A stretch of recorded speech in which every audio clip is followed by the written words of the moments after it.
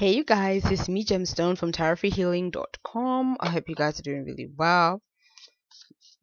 This is your weekly reading and it is for the Pisces. We're at Pisces now. So I'm just shuffling up the deck. I'm going to be using the Fountain Tarot, and like I've been telling everyone else, the artwork in this deck is beautiful, but it's very subtle, like the colors. So some images may look a little bit washed out, but I can only do what I can do, to be honest, because with this deck I've seen it reviewed by so many other people and every time it looks washed out. So I don't know I don't know what kind of camera you need to pick up on the colors like in the deck, but it is a very beautiful deck. So this reading is for you Pisces for next week, Monday onwards, so throughout the week. You have the Queen of Cups with the Seven of Coins. That's a nice card. That's very nice. With that, your card flipped and turned around. The Hanged Man. Interesting. Okay.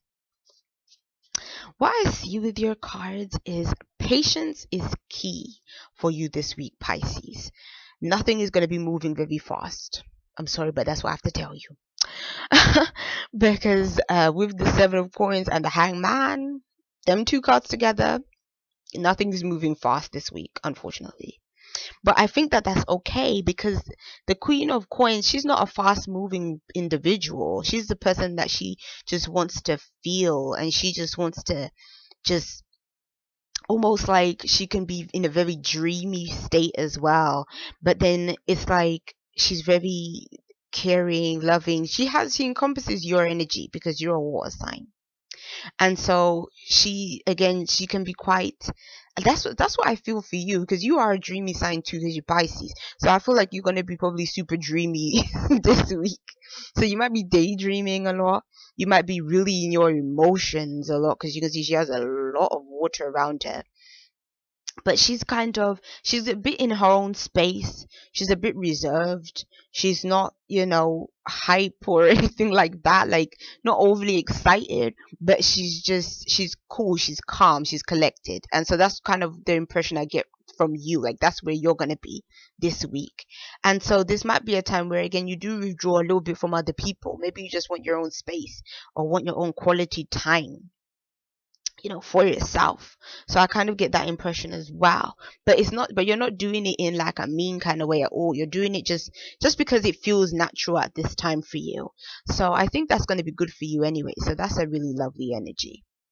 And I love the interpretation of that card. It's really beautiful. The Seven of Coins is like when you're waiting on money, you're waiting on something to come through, something profitable, something that you've been working on. So this could be like a paycheck that hasn't come through and is supposed to. This could be a loan that you've been waiting on that was supposed to come through. It hasn't come through yet.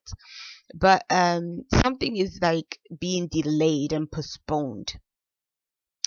But you're still working is the thing. So it's kind of, but then the good thing is that this card always does say it will come through. It's just that it always takes time to come through. It has to be nurtured. It has to grow. So there's a whole process you have to go through before you finally get that payment. You finally get that payoff. You finally get that recognition for the job that you've done and that kind of thing. So in that case, that's kind of what I'm sensing. There will be delays for you, this week. And the Hangman again is that's what I'm telling you, you're going to be very dreamy this week and really in your own mind. And I would say to you as well, pay attention to your dreams, because a lot may be coming through this week. A lot of you guys might be even deciding to practice meditation or yoga or something like that, because I feel like you're just going to be in that kind of space. Like, I feel like even if maybe you didn't actually sit down and decide to meditate, you're going to find that your mind is going to be drifting that way anyway. Like, just going. Like, you're sitting there, but your mind is like somewhere else. And you're not thinking about nothing, just zoning out kind of thing. And but it's a good space, because I feel like this is again really calming for you. But I think because you're in that space, it can mean that you don't get that much done this week. So it's like technically it's not going to be a busy week, because you're just not really going to be in the zone to do anything that requires you to be extremely busy. And I think that if your job, like the work that you do, is going to force you to kind of be that way, it might be a time when you kind of tick people off a bit, because they might find that you're moving a little bit slower than, you know, how maybe you usually do, or what they expect you to. But what I would kind of say is this is a good week for you to just kind of tone things down a bit where you can, and take the time out for yourself as much as you can. Because with this hangman being here, the hangman can represent a change of perspective, a period of enlightenment, a time where you're able to see things in a completely different way, and you're really inspired by this new either epiphany or enlightenment that you've received. But again, because he's, you know, he's in suspension, like he's hanging, there's no movement here. It's just him in one spot being enlightened upside down, you know. But this can be a good time, because I think that something is going to become apparent to you that maybe hasn't been before. And so that's good. Sometimes, you know, the universe wants to delay things for us in order for us to reflect, in order for us to reassess, especially now that it's Mercury retrograde. It's a really good time to reassess things, look over things, think about things maybe that is showing up for you that may be connected with the past and stuff like that. So I think all of that kind of stuff is really coming through for you. And like I said, I think meditation and getting a lot of rest would be good for you as well right now. Because something about this week is talking about recharging yourself. So that's really good.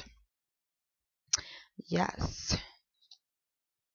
That card as well can also talk about sacrifice too, or surrendering to your circumstances.